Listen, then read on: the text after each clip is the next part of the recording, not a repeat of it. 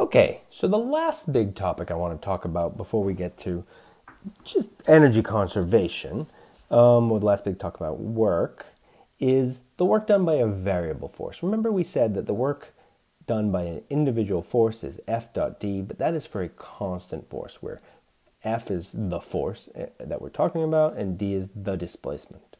Okay, so let me just look at that on what that looks like on a graph of F versus D. Actually, I'm going to have to change my variable, D for displacement. So let's just say we've got a box holding a bunny, and whoop, whoop. I guess it should be a turkey because it's almost Thanksgiving, sort of. Halloween, no, it should be a pumpkin. Oh, it's a pumpkin. I'm pushing a pumpkin. I'm being lazy, so I'm not just pushing it straight on. I'm pushing it sort of downward at a force F, and it goes across the floor or across the table a distance S. So I'm just changing my distance variable here from D to S. We could do that, not a problem, shouldn't be confusing. The work done by my force is F dot S, or F magnitude of force times S magnitude of displacement times the cosine of the angle between them, where we take our force vector and we just move it parallel to itself. The force vector is there, so this is my angle theta, and that's the angle between them. Okay. So that is the work done by the force. How do we represent this on a graph? Well, we can represent this on a graph by plotting F cosine theta here versus S. And F cosine theta, as it moves, is going to move, right? So at some point it's going to move. We can call it some small amount of distance, ds. Some later point is going to move more distance.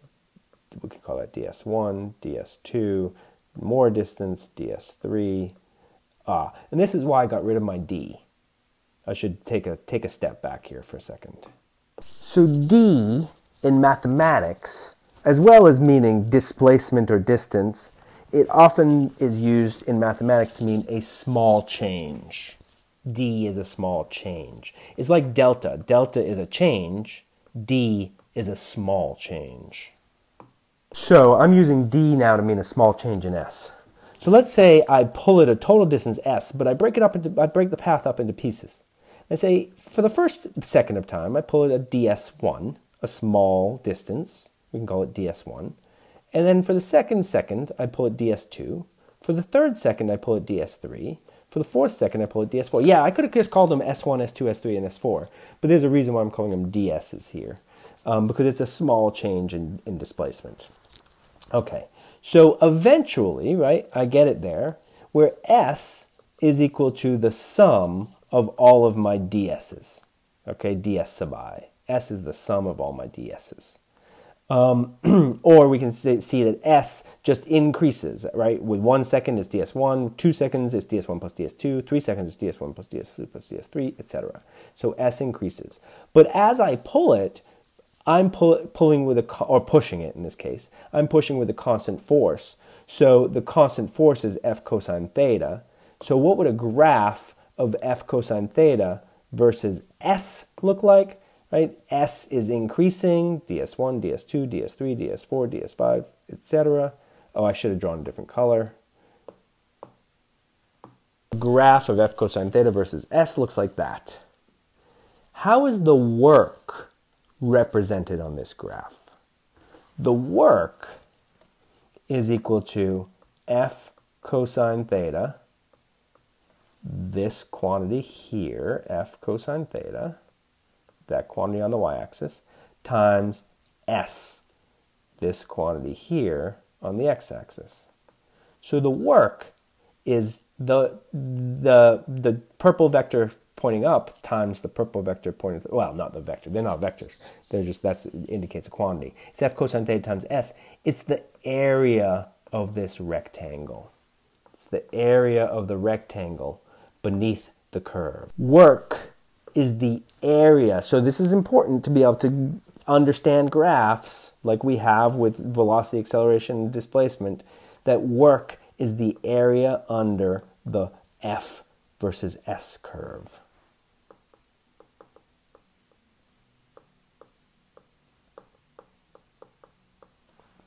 Sound a little weird, but I said F cosine theta.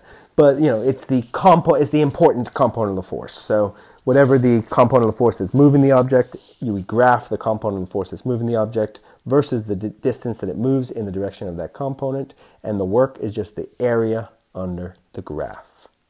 This is important. This is for a constant force. So I know I have at the top work done by a variable force underlined because that's what we're going to talk about. But first we're talking about work done by a constant force. Now we ask, what if the force varies? What if the force gets smaller as I push across the floor? If the force gets smaller as I push across the floor, if the force varies, now work done by a variable force. If the force gets smaller, right, it might do something like that.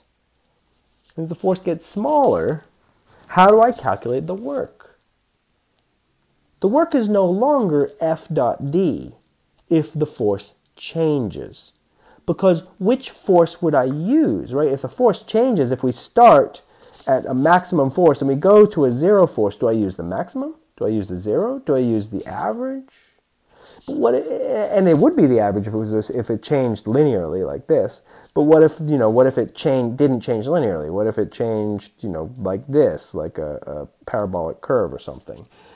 Then what force would I use? The force here, right? The force is changing the whole time. But we do know, again, the work is the is the area under the curve. Remember, I have just changed my displacement variable from D to S.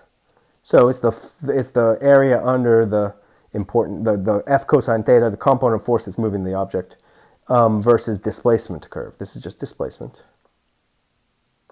That's the work. It's that area. So if we knew it changed linearly, then we know it's just the area of this triangle. So the work in this case, let's say that we know that's linear, and we know we start at F, we can say F cosine theta, and then we go to F equals 0.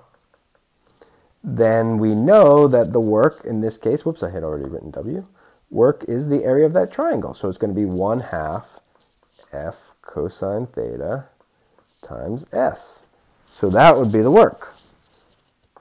But if the force changes with some arbitrariness, right, we want to know what is the work done?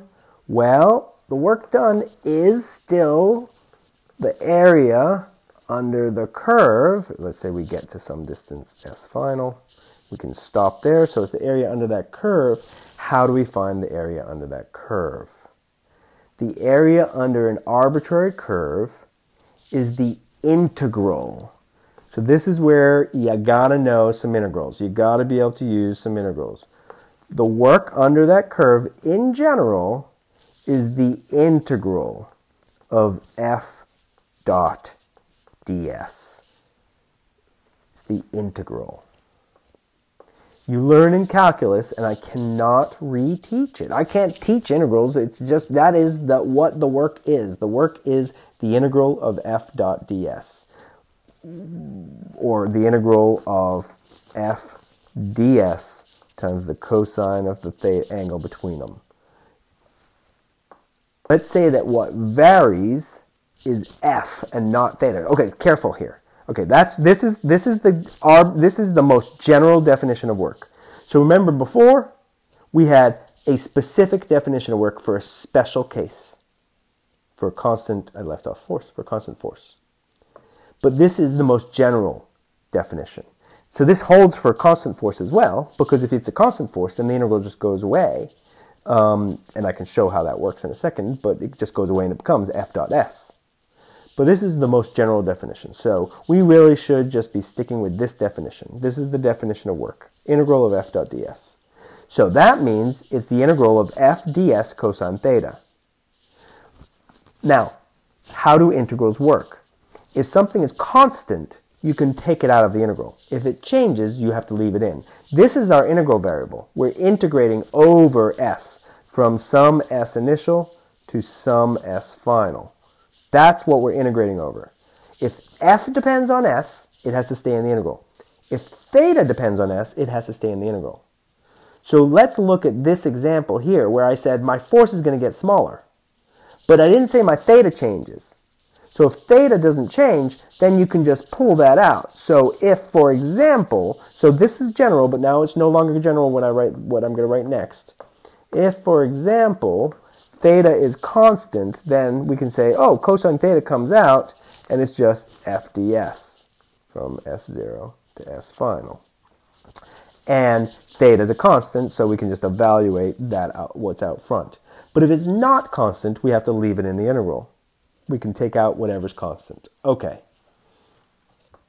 And just to be sure you understand, that was assuming that my f gets smaller in this picture, but theta doesn't change. But let's say that if f didn't get smaller, but theta changed, right? Let's say that as I was pushing, my force moved down, down, down, then theta would change, in which case I couldn't take it out of the integral, and I would have to figure out how to do this integral. Okay, let's do an example.